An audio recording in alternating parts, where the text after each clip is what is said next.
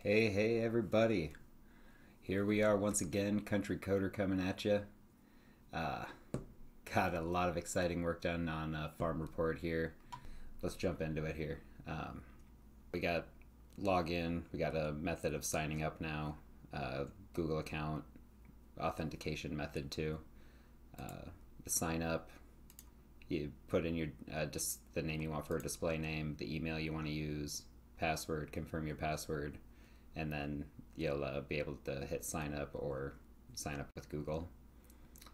You can click this hyperlink here to get back to the main login screen. So log in and we come to this report select page. This is a new feature, so these fields up here will I just realized I can't clear them anymore because it's kind of an in-development thing, but these will filter the reports based on the values of these fields. So let's see if we went to like 2020. So there's no report, so if all of these fields are filled and the choices list is empty essentially, or the filtered list is empty, then you have the option to create a new report and go in there and you can add products, and existing products will have a price associated with them that will go in there by default, or you can change it. Units, and then you add the amount that you put in there, hit add. Oh, well, that's embarrassing. Why didn't that work?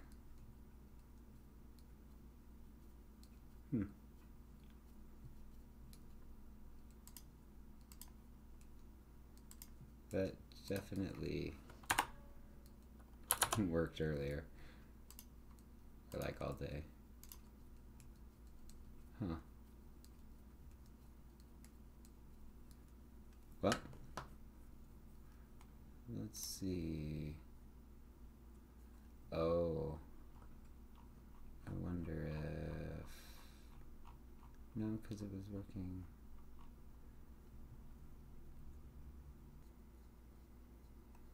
Oh wait, I guess it'd be in handle add.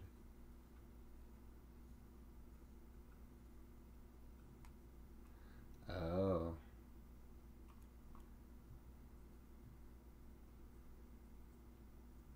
No, because that should... Oh. Because I did need it there too. Oh, I didn't even have that up. So over... See if I can get it up on the screen. Here we go. 12. So right here we got the handle add function, or the function that gets fired when I hit the add button, submit button for that little line item form.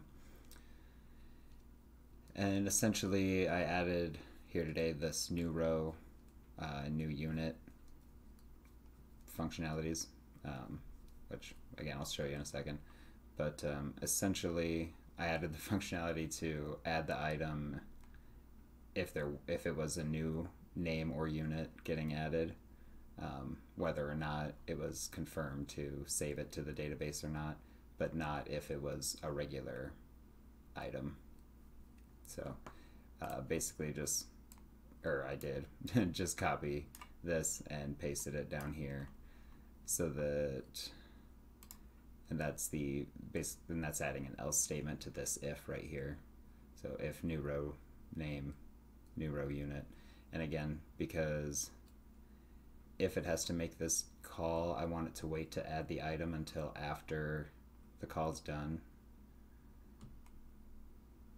And I know that this way it will work that, or I'm fairly certain that this way it'll work that way. Whereas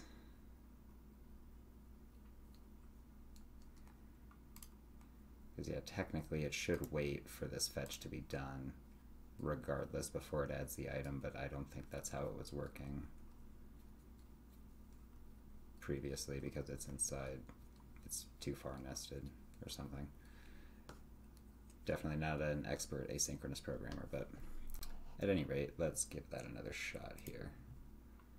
So we're back over here. Chemical, add some Roundup, 20 gallons of it. There we go. So yeah, like I said, let's do miscellaneous, sure. So we could like add a new, let's go drying for an expense line or a line item name, and 2,000. What do we got in here? Nice. So we can add a new unit 2 of bushels, and I don't even know what the usual price for that is, but we'll make it 55 cents a bushel. And so then when I hit add now, I get an alert up here that, I don't know if you can read it or not, but it says save line item details, basically asking if we want to save these new line item details to the database. I'm going to hit OK, and then after the call comes back, it adds the line item, and yeah, there it is. And I don't think it will be, oh yep, it sure did. Oh yeah, because I did put that listener in there. So the expenses listener saw that update to the miscellaneous expense category, and updated the client side with our new product name and our new unit. So that's pretty cool too. So yeah, that's adding line items and adding new miscellaneous or new name things, products. Another good note is that the products have a default price now. There's currently no way to change it, but yeah, anyway. It's a pretty high level overview as far as this one. So yeah, so let's walk through like my dad creating a report at the end of the year here. So say for we're doing the one for the 40. We grew wheat on it in 2024. We don't have that report yet, so we're going to create a new report. All right, now our report's created in the database. We can select it. We got our title up here already. Total shows up, but I realized today that doesn't get updated yet. And let's throw some trucking on there too.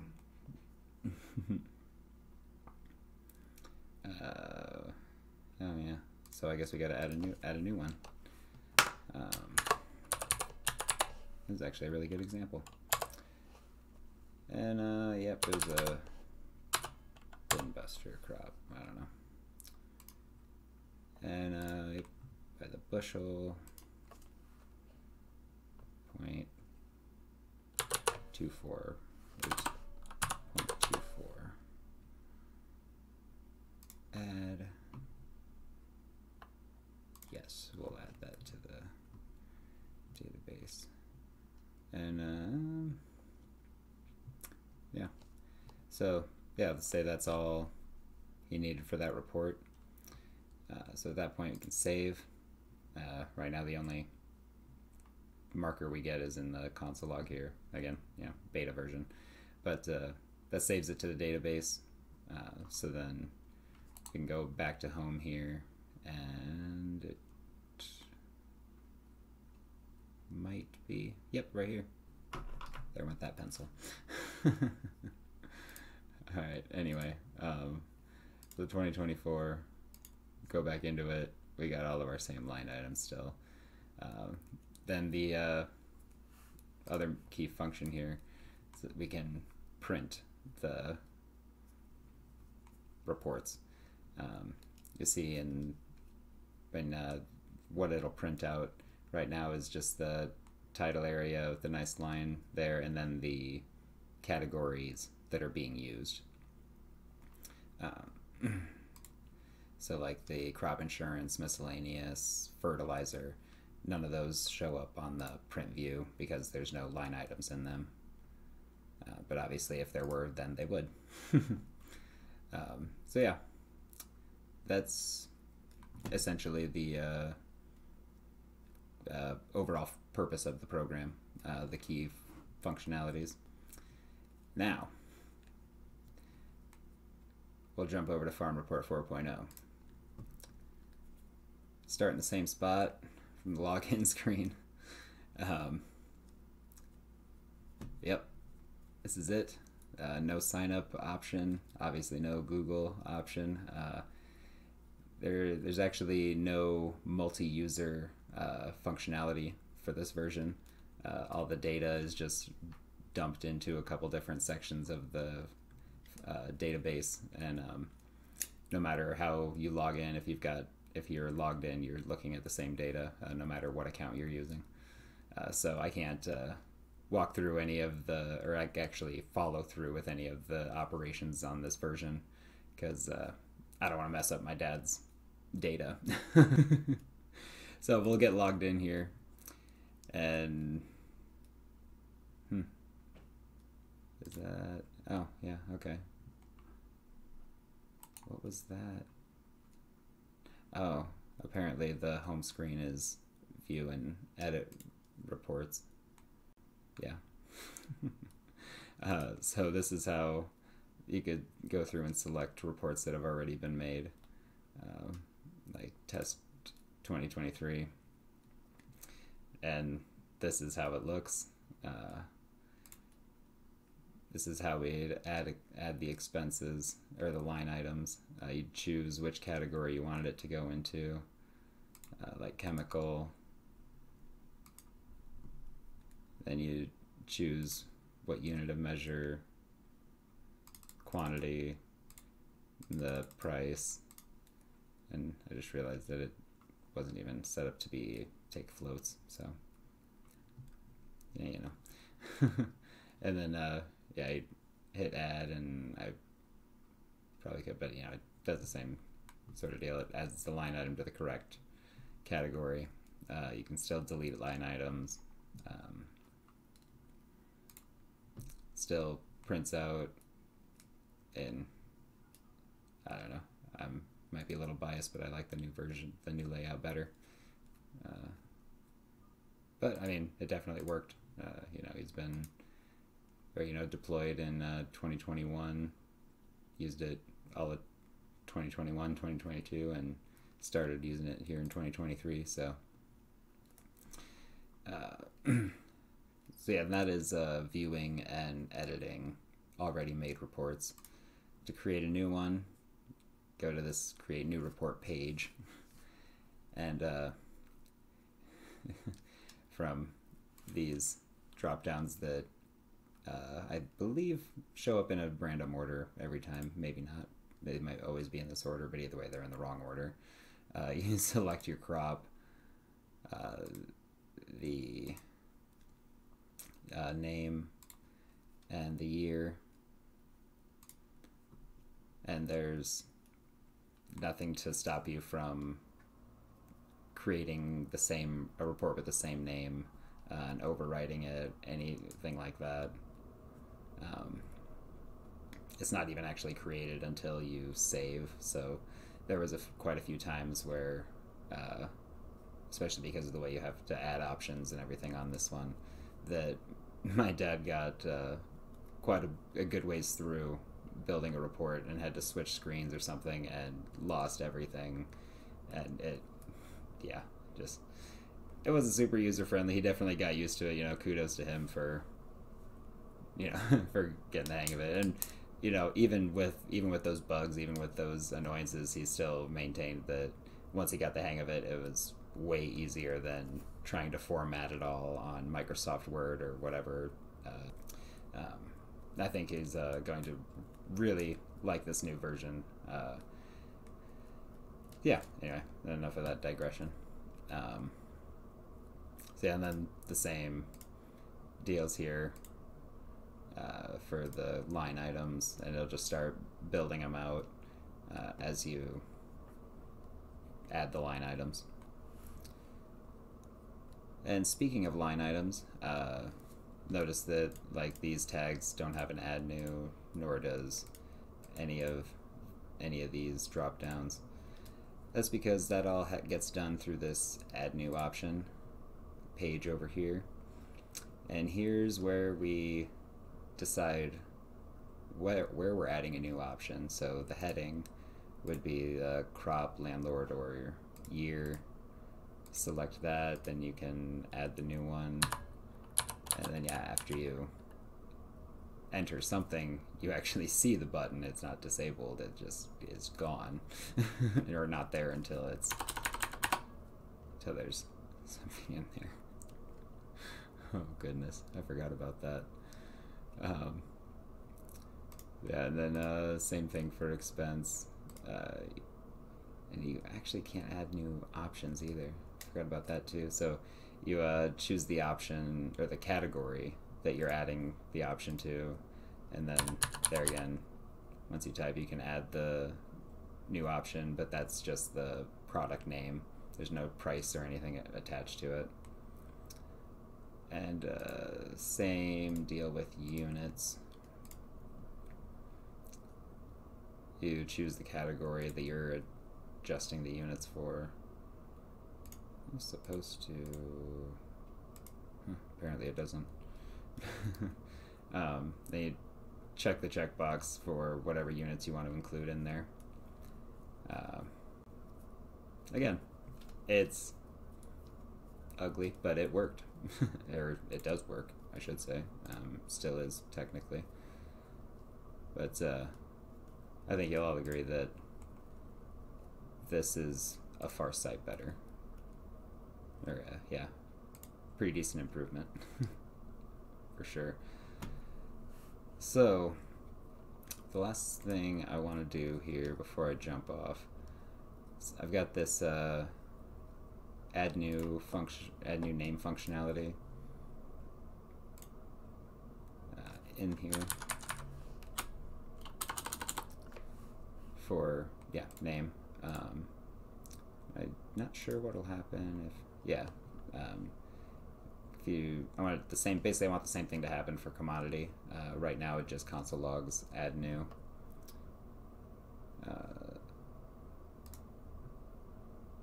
So I want to walk through that with y'all quick.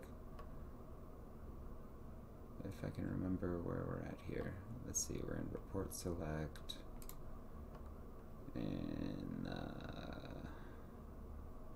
handle filter change. Okay, if value is equal to add new. And yeah, excuse this. Well, never mind.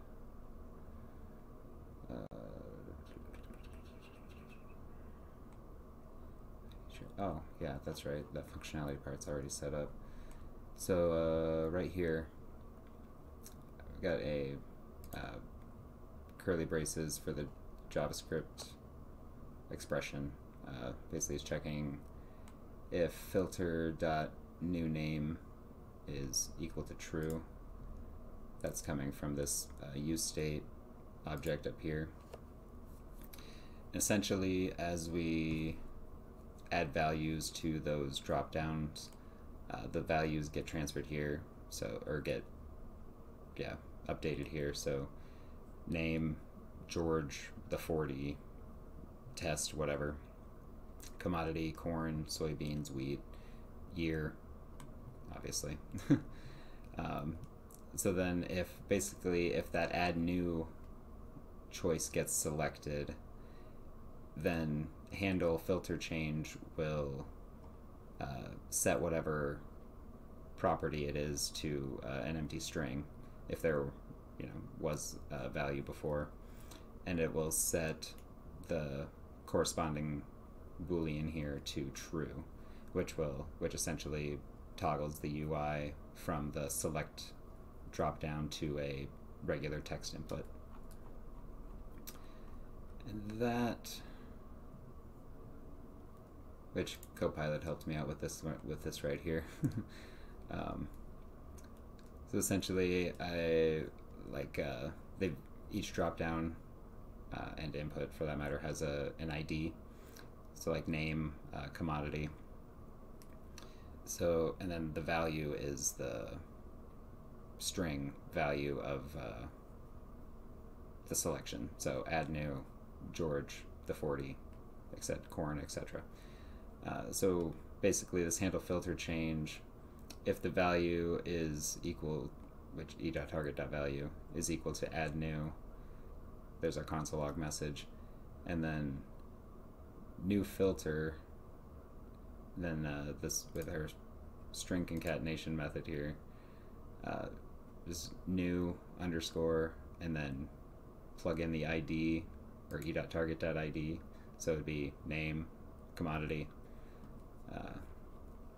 and then so we're setting that to true, and then new filter, like I said, new filter.id set to an empty string, basically so that if there was a previously selected value, it doesn't automatically get put into the text input, because obviously if you're wanting to add a new one, then you don't want it to be an existing choice. And otherwise, so if the value is anything other than add new, then it just updates new filter ID with the value, and then sets filter new filter. Because we can't in React can't update state, use state values directly. We have to use the set method. And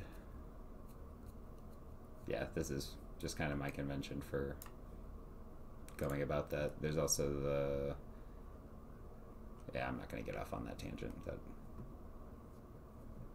but anyway, so we're gonna basically or exactly copy this logic that I used up here.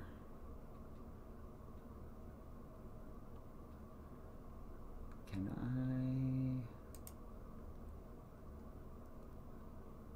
I think I can. I don't know. I want to see why I couldn't. Maybe.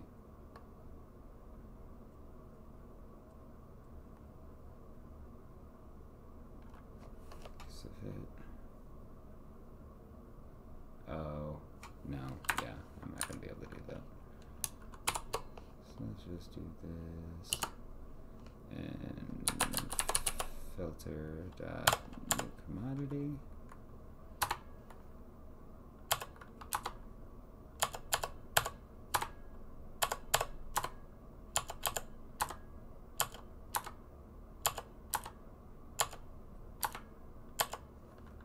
GitHub Copilot really is an OG. I'm not gonna lie. I mean, I don't even know for sure that this is how it works, but it sure seems like the longer you use it, or the longer I've used it, or maybe it's just the more complete a project, or the more complete your project starts getting, it really gets a feel for your coding style and starts to adapt and suggest suggestions that you would put in.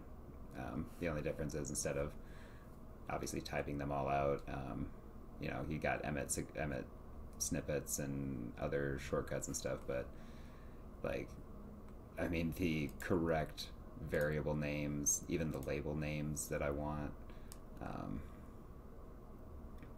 because in this case it's pretty easy to see. I had this one set up already with this function logic up here that was clearly set up to handle both of these, or at least an input with an ID.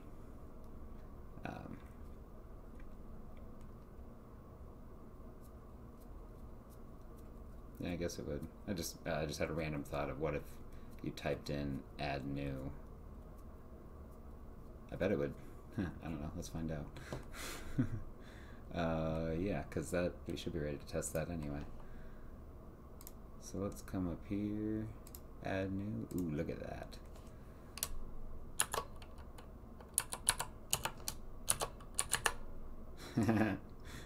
Okay, that is kind of neat.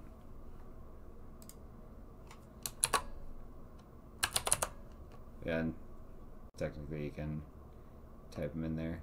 Oh, and that actually reminds me that there is logic for this, which you're not going to be able to see if I'm not on the right page. Yeah, right here. So in this create report, so basically well,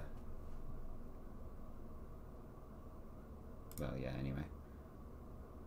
So yeah, let's say we got test corn year 2025. So we're satisfying all of our requirements to create a new report, but we already have corn in our commodities list. But when I hit create new report, obviously it creates the report. That's all good. Jump back home, and I'm going to refresh it anyway just to be sure. Basically commodity or corn is still only in here once. That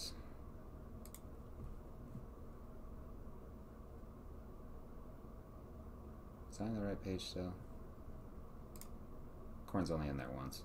I don't know if that was on the right page, that's right screen or not. That is right here. So when create report gets initiated, disable set to true, console debug message, and then it builds a report off of filter. So the ID is the filter name, then name, commodity, year, total, just the initialization data.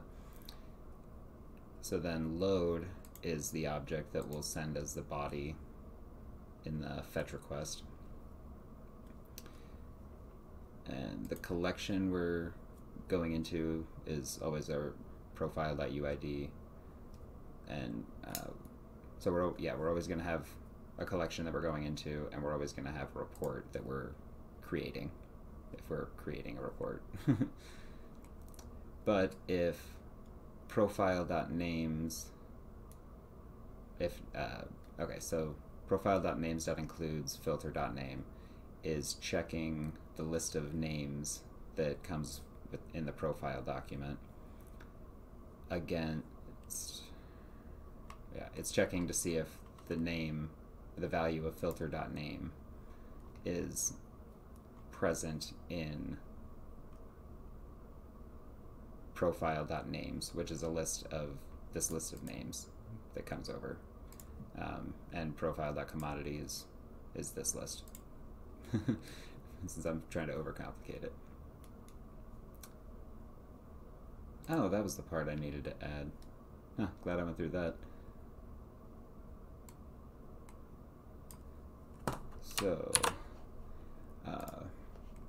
So basically, this part of the function, or the part where it actually updates or decides whether or not to update the profile document, which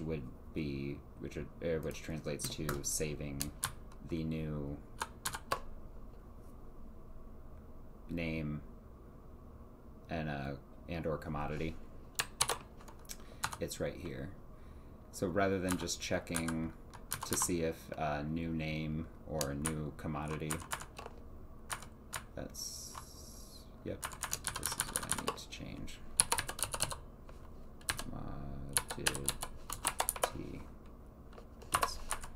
So rather than just checking to see if new name or a new commodity is true, it actually checks to see if it is already in that list, therefore the database, or not. So yeah, all of that explanation to get to, since even though I typed in corn into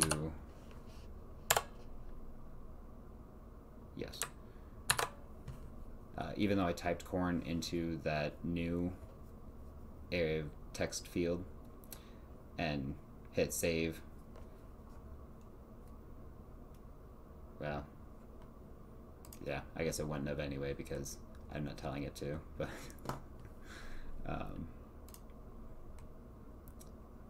so okay, we'll go test, add a new commodity, sorghum, and I don't think that's how you spell sorghum, but Spellcheck knows how to spell sorghum. Do that for 2023. So boom. And there is no alert to ask you if you want to save it or not, basically, because if you're creating a report, then you need to have it in the database. And yeah, like I said, anyway. So we can jump in here, empty report, obviously. And, ooh, did it not save?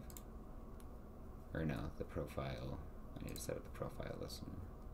Nope, it's definitely not in there.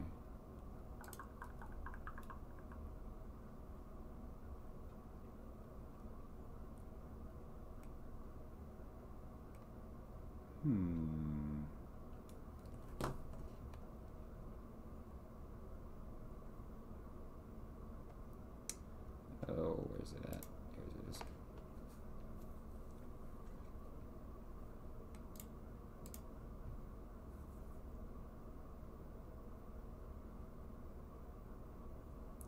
Yeah, profile. Oh, wait. No, that's right. Oh. No, that still should be right. Load. Profile. Oh, unless it didn't.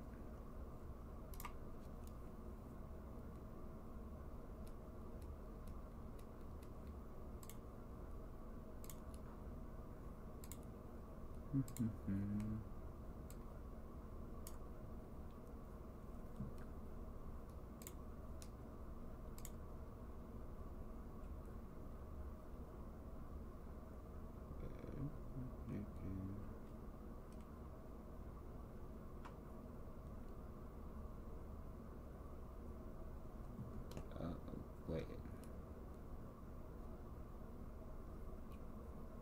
Commodity. Oh, that didn't do it. Commodities.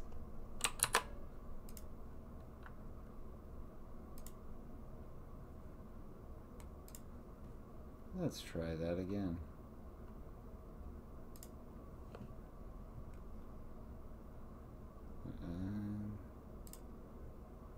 Let's make one for DJ. Add new sorghum. And it's been made. Select. Go back home. Refresh. Cross your fingers. Boom! There it is. So, now I can show the example where we're going to add new, we're going to type in corn again, 2023. So, okay.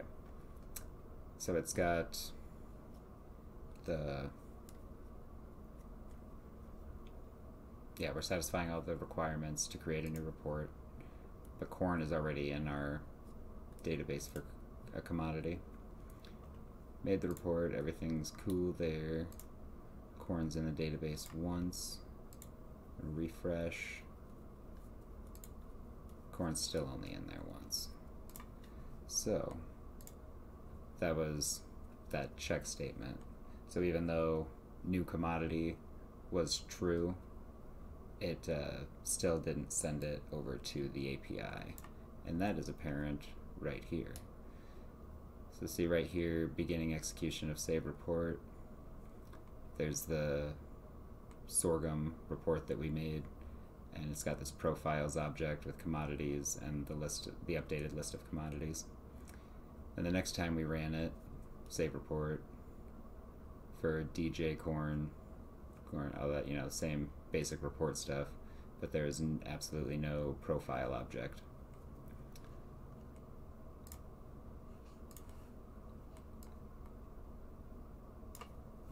And that's because, or yeah, so I'm only adding the profile object if there's an update, because over here on the function side, save report, after it saves the report, looks to see if there is a body.profile field property. And if there is, then it goes through this function to update the profile. If not, or well, yeah, then, or if not, then it just returns success. And if there's an error, then it returns the error.